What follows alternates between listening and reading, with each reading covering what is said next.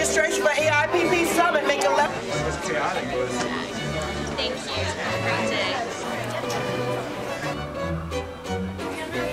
For IAPP Summit, Marriott Ballroom Salons 2 and 3.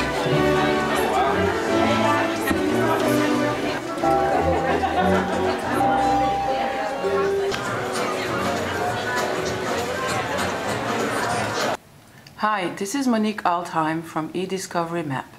We are at the 2010 Global Privacy Summit in Washington, D.C.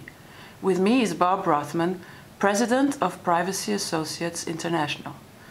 Bob, how will standard model clause agreements for cross-border personal data transfer from EU countries change after May 15? Well, Monique, the controller-to-controller agreements aren't going to change at all, but the controller-to-processor agreements are going to change in several ways, and I think generally positive ways.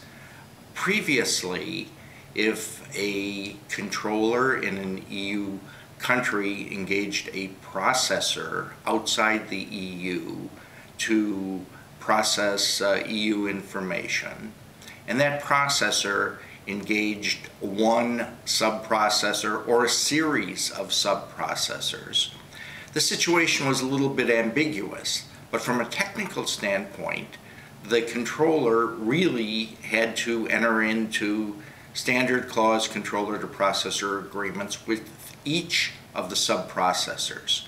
That's changed. Going forward, the controller will only have to enter into a contract with the prime subcontractor outside the EU in an inadequate country. And the obligation then shifts onto the processor, the prime processor, and that processor has to include in his contracts with the subprocessors basically the same obligations that are set forth in the standard contract. Each subprocessor has to do that, so it winds up almost a daisy chain of agreements.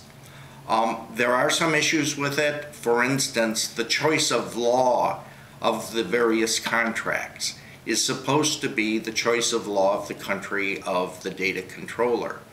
I think that's going to, in practice, be very difficult for some of the smaller processors to do. They simply may not have the bargaining power. So if there's a contract between an Indiana processor and an Iowa processor, and the information originally came from a controller in Germany, that Indiana-Iowa contract is supposed to be governed by German law. Is that going to happen? I think it's unlikely to happen. So I think that's a problem. Another, from the standpoint, I think, of most companies, good thing is that mandatory arbitration has been eliminated. And I think another good thing is that you can put in this contract other commercial terms as long as they don't vary the standard clauses. So if one wants, one can have a single contract with commercial terms and with privacy terms. And if this contract gets called for by a government authority, the commercial terms can be redacted. Thank you, Bob.